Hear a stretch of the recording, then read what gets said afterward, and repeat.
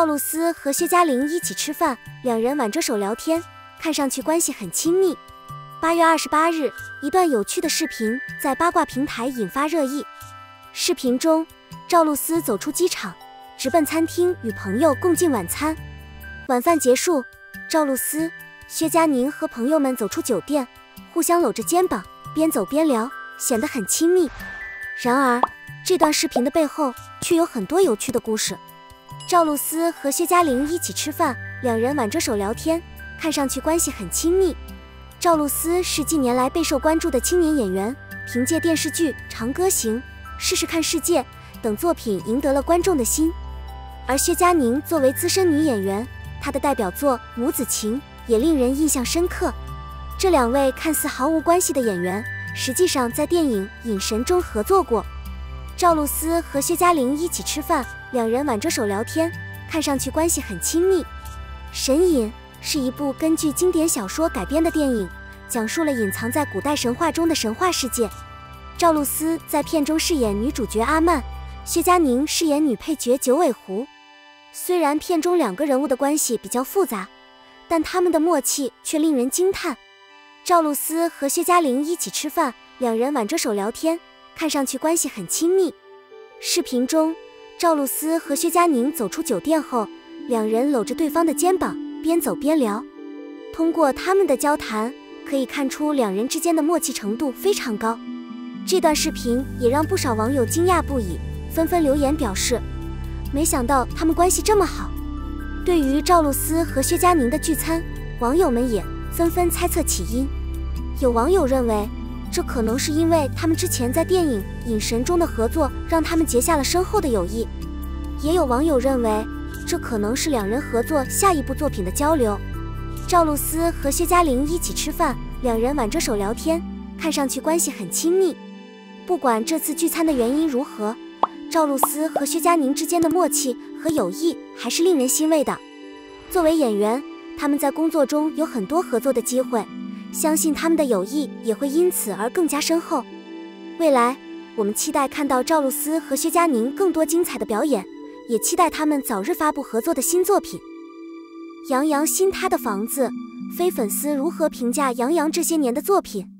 我不是杨洋的粉丝，只是一个路人。但奇怪的是，杨洋的大部分作品我都看过。对于杨洋在新电影中口碑的下滑，对于网络上关于杨洋多元化演技的各种评论，我并不感到意外。只是没想到这一幕发生的这么快，这么猛烈。作为第一代著名男明星，杨洋当年就打进了4强。随着 NGO 和力的崩盘，他是唯一至少还剩下一个的了。以他在娱乐圈的地位，我想维持现状不会是一件难事。当出现这样的情况时，我只能说现在的观众可能会比以前更加敏感，不再只注重外表。我们来简单回顾一下杨洋这些年参与的作品。他以李少红导演的《红楼梦》中成年宝玉一角开始进入演艺圈，当时他才10几岁，还是个新人，所以演技被认为不错，可以接受。后来他凭借在《左耳》和《盗墓笔记》中的出演而受到了很多关注。他在《盗墓笔记》中饰演张起灵，后来说张起灵就是面瘫的角色。他主演的《微微一笑很倾城》当时也是一部热播剧，那时候他还没有迷恋游戏高手肖奈。不得不说，杨洋的颜值确实值得一看。这类剧的观众本来就是年轻人，所以他们当然更在意颜值。当时我也是剧迷之一，虽然当时觉得他有点霸道，但这种小问题肯定会自动忽略。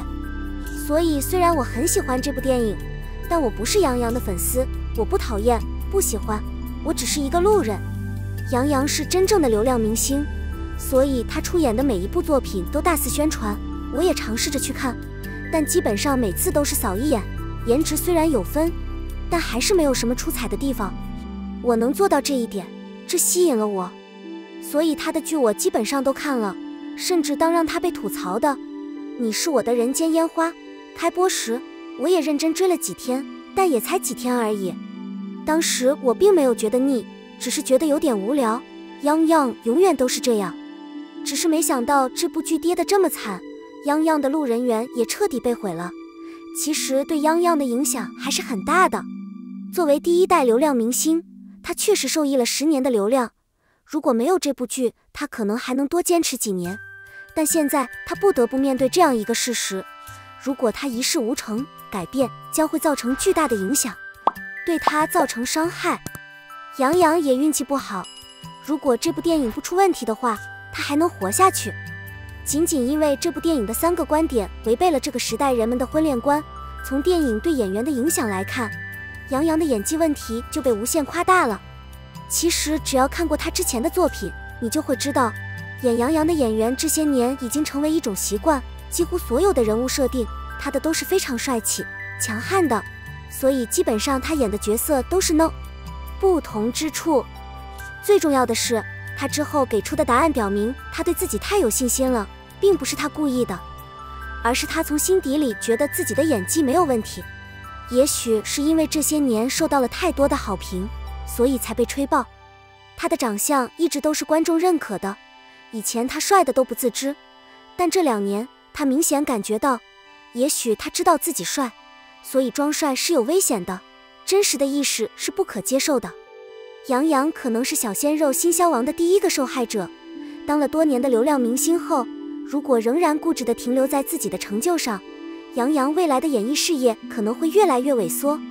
毕竟现在已经不再是一个颜值决定一切的时代，首宣的崛起就清楚地体现了观众喜好的变化。